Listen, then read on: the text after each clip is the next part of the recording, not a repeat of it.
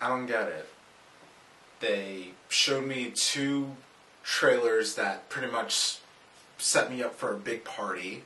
They told me it barely escaped an NC-17 rating. They told me it was wild, crazy, vulgar, just things like you wouldn't even believe. And yet, I still was not prepared for The Wolf of Wall Street.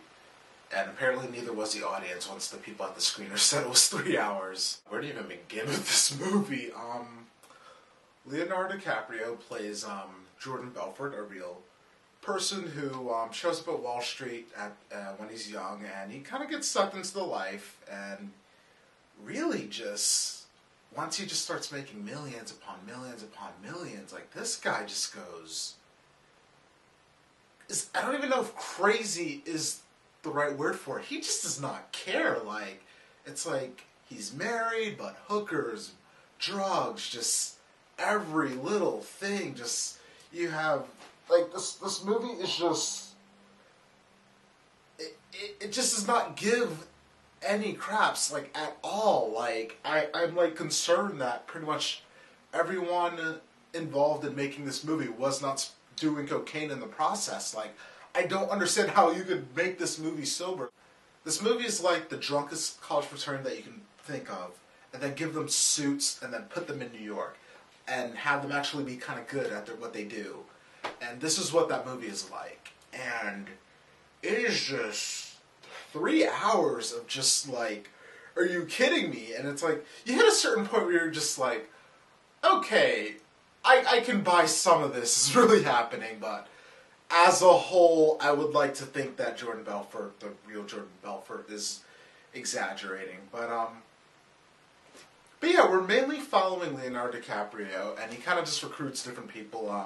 Particularly, his second-hand man is Danny, played by Jonah Hill, who, again, in this performance is just crazy. Like, everyone is just unhinged.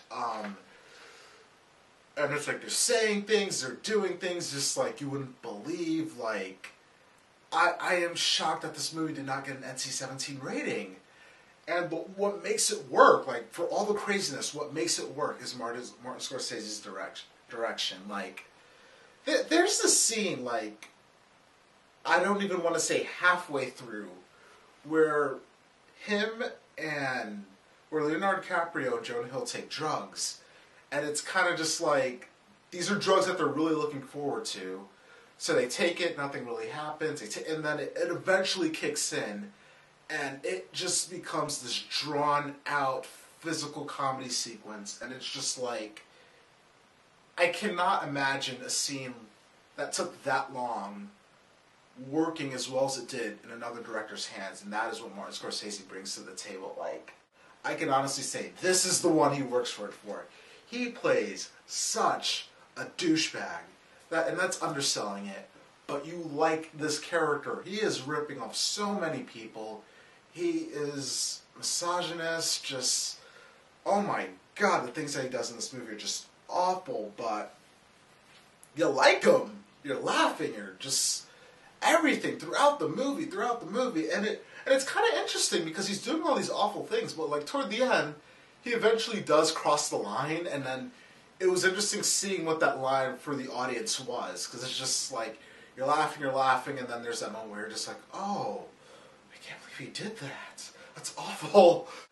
If I were to criticize anything, I would say, the movie does kind of end on a whimper, and I don't know, it's like, if I were the one editing it, I probably would have cut the last scene out entirely. Also, I am curious about if this movie is going to get any kind of backlash for just the way it portrays characters, and particularly women, because it's just like, there's a lot of nudity, a lot of girls kind of spread out. And in the context of the movie, I did find it not necessarily necessary, but I did find it, I guess, appropriate. Like, it worked in that context. But there were just several times where I'm like, huh.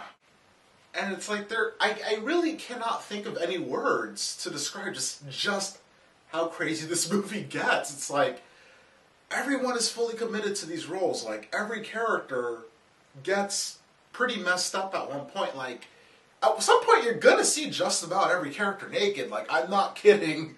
Like, Leonardo DiCaprio, Jonah Hill, like, most of the female characters, just everyone, just like, it's just party after party after party.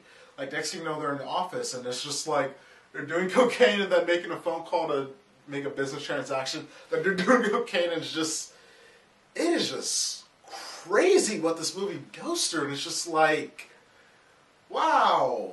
Hi folks, I'm currently editing my Wolf of Wall Street review, and it turns out that I'm kind of missing some footage, so I'm just gonna wrap it up for you right now. Honestly, this movie is the craziest movie that I've ever seen in my life, and definitely one of the best movies I've seen this year. Everyone did a good job, and I highly recommend you go see it, just maybe not with family on Christmas. And that's my review of The Wolf of Wall Street.